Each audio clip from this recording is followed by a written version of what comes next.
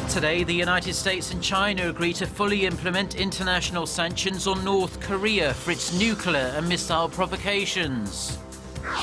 South Korea's National Assembly holds its first special session, but the rival parties still can't agree on who should take the prized Assembly Speaker post. Plus, the price of U.S. crude tops $50 a barrel for the first time in 11 months as disruptions to supply continue to elevate oil. Stay tuned for these stories and more.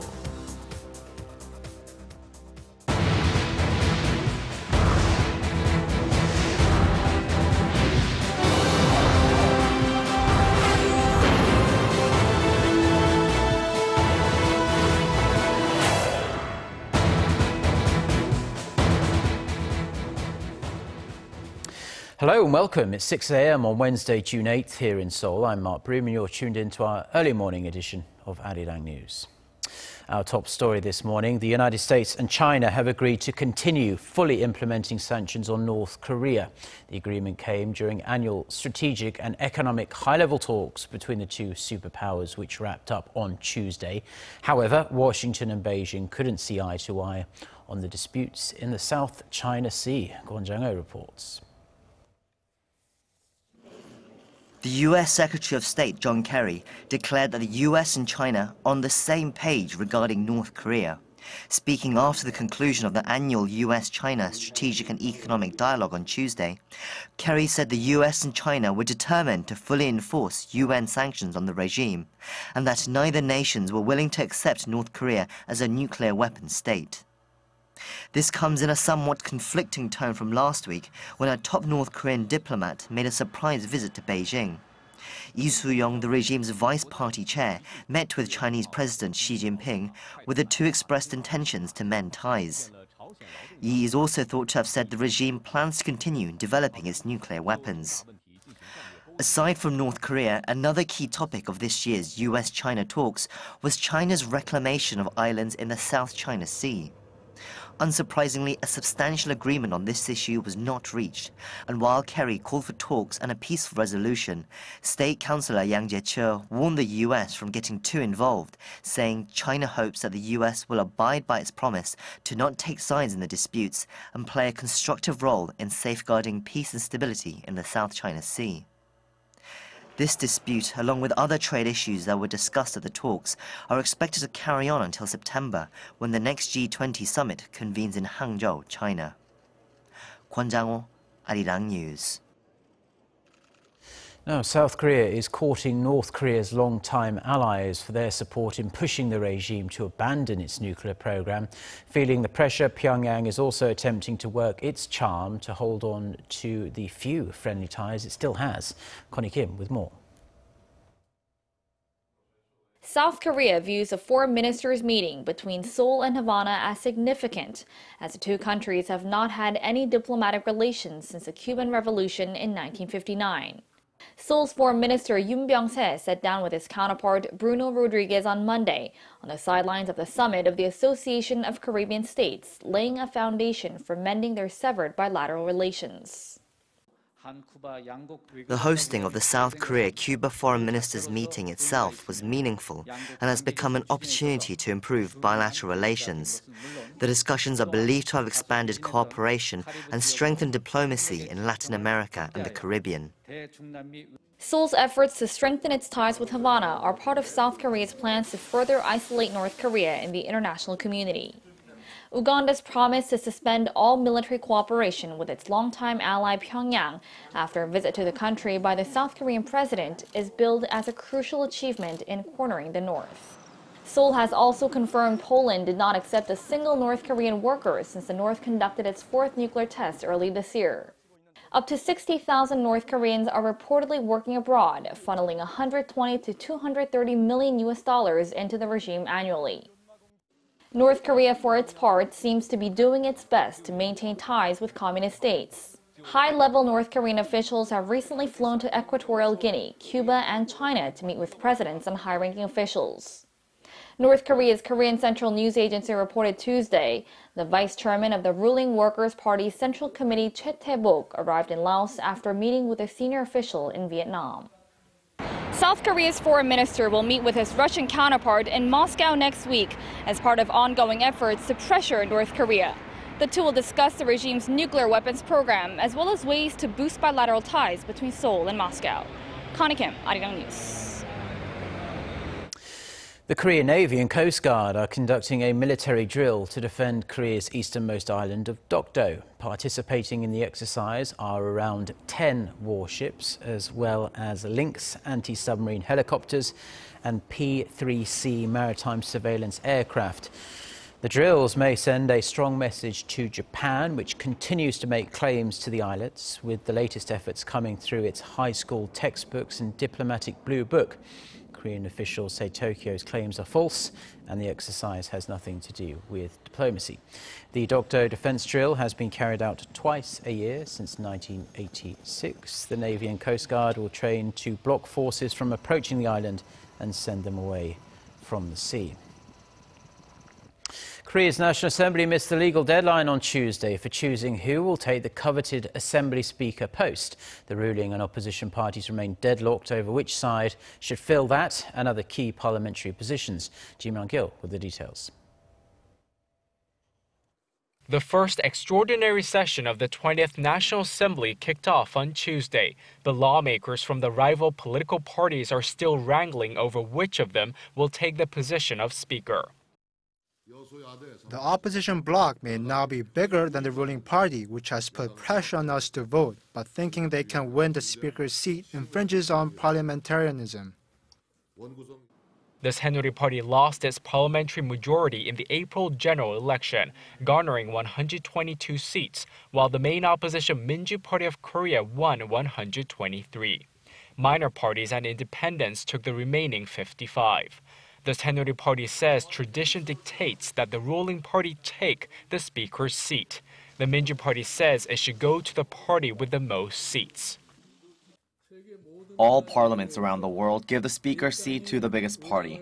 Since the Saenuri Party is now the second largest party, it's in a state of shock, as it's been accustomed to being the #1 player.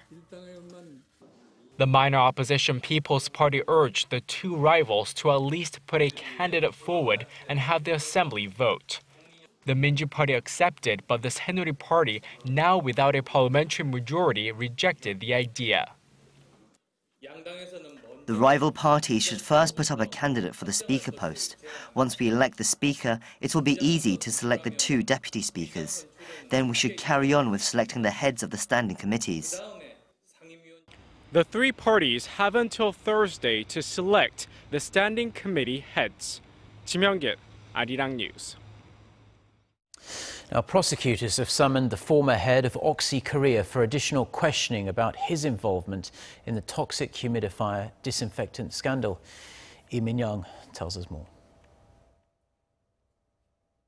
The former head of Oxy Korea was called in for a second round of questioning on the company's toxic humidifier sterilizer, which killed or seriously injured hundreds of people in Korea. John Lee, who is currently the CEO of Google Korea, appeared at the Seoul Central District Prosecutor's office on Tuesday. Prosecutors are deciding whether to file for a warrant for Lee's arrest.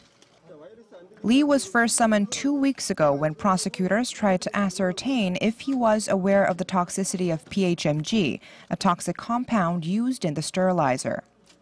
Lee was accused of failing to act after receiving complaints from customers about the side effects of the product. He's also being accused of false advertisement, as Oxy Korea reassured customers the product was safe for children, even though that was unconfirmed. Lee was the chief executive of Oxy Korea from 2005 to 2010, when sales of the sterilizers were at their highest. He has denied all the allegations. While the prosecution questions the CEO, civic groups are trying to hold the government to account. The non-profit lawyers group Minbyun on Monday accused the Environment Ministry of being aware of the potential dangers of the toxic ingredient, while turning a blind eye to the fact that customers were exposed to the deadly chemical PHMG. Minbyun cited an Environment Ministry report from 2005 that noted the potential dangers of PHMG in Oxy products, and said they were negligent because it did not conduct any follow-up testing. The humidifier disinfectant case has been rated as one of the worst scandals involving common household products with chemical ingredients. It came to light after 4 pregnant women died of lung problems from unknown causes in 2011. Lee Min-young, Arirang News. The Korean government has filed a criminal complaint against Nissan Korea CEO based on accusations the Japanese car maker cheated on auto emissions tests. Kim Hae-sung reports. Korea's Environment Ministry has filed a criminal complaint against Nissan Korea for allegedly manipulating vehicle emissions tests. The ministry also ordered a recall of 814 Qashqai SUVs sold from November 15 to May this year and suspended future sales of the model. It also fined the Japanese car maker $286,000. The Environment Ministry has made quite a strong move by filing a criminal complaint against Nissan Korea. This means Korean prosecutors will launch a full investigation into the matter, and we will see the results come out fairly soon. The SUV's emissions management system allegedly turns off automatically under regular driving conditions at temperatures over 35 degrees Celsius. By turning off the device, fresh air cannot enter the engine compartment, producing more nitrogen oxide emissions. Nissan Korea has denied any wrongdoing, saying the system turns off automatically in order to prevent engine damage from overheating. It added that EU authorities did not find anything wrong after putting the vehicle through similar testing standards as Korean regulators. The Korean government conducted emissions tests on 20 different diesel car models, including Nissan's Qashqai, after Volkswagen admitted last year to using a cheat device to falsify its emissions data. Kim Hae-sung, Arirang News. Now, experts have identified diesel cars as being partly responsible for the increasingly bad air quality in the nation. More eco-friendly vehicles on the streets could help counter that problem, of course. For more on the Korean government's measures to encourage more people to buy green cars, Ian Shin reports. An auto industry report last year shows cars with diesel engines are more popular among Koreans than cars with gasoline engines. Better fuel economy and stronger horsepower drive their popularity. But studies show in addition to fine dust, diesel engines boost the level of ozone, especially during the summer. Under the season's intense heat and sunlight, the nitrogen oxide in the car emissions breaks down into atoms through a photochemical reaction. The oxygen atom then combines with the molecular oxygen in the air, creating ozone. And ozone at the ground level, experts say, presents intractable air quality and health problems along with fine dust. Breathing ground-level ozone can be extremely damaging to one's skin, eyes, and respiratory system. According to the 2006 guidelines of the World Health Organization, when the ozone level is above 90 ppb at ground level, it even increases the mortality rate by 1 to 2%. The Korean government tried to resolve these problems by proposing new measures, such as enforcing more strict emissions tests on diesel cars. But even with filters that meet the new emissions standards, the detrimental effects to the atmosphere caused by these vehicles is inevitable. Which is why Korea is trying to expand eco-friendly transportation such as CNS buses and supplies for electric and hydrogen cars to tackle the fundamental problem. To promote the sale of eco-friendly cars, the government announced new plans, including offering discounts on parking and toll gate fees, as well as adding 20 more hydrogen filling stations throughout the country by 2020. When it comes to hydrogen fuel cell vehicles, the most well-known benefit is that it's pollutant-free. The only thing that these cars produce is water, and the water is clean enough to drink. With the administration's support and a greater environmentally conscious mindset among Koreans, eco-friendly vehicles may one day crowd roads in Korea. Ian Shin, Arirang News. Now, in the United States, Democratic Party presidential hopeful Hillary Clinton has reportedly secured enough delegate support to be the nominee. And at this moment, the final 6 states are casting their votes in the primary race. The states voting Tuesday are California, with the highest number of delegates at 548, followed by New Jersey with 142 delegates. Americans in New Mexico, Montana, South Dakota and North Dakota are also casting their votes as well. Although Clinton has secured the required number of delegates to take on Donald Trump in November, the final primary results could still have an impact on her standing. A possible defeat to her Democratic rival Bernie Sanders in some major states like California might lead to a shift in support by the superdelegates in next month's national convention, potentially leading to an upset in the nomination. Now, for the first time in 11 months, the U.S. benchmark crude oil has topped $50 a barrel. On the New York Mercantile Exchange Tuesday, West Texas Intermediate for July delivery finished trading at $50.36 a barrel, up 67 cents or 1.4% from the previous day. The last time it topped $50 was on July 21st last year. On London's ICE futures, Brent crude for July delivery traded at $51.42, up 87 cents from the previous day. Now, the gains come ahead of a stockpile report by the U.S. Energy Information Administration that is expected to show that inventories of U.S. crude declined for 3 weeks in a row and oil supply was disrupted in Nigeria.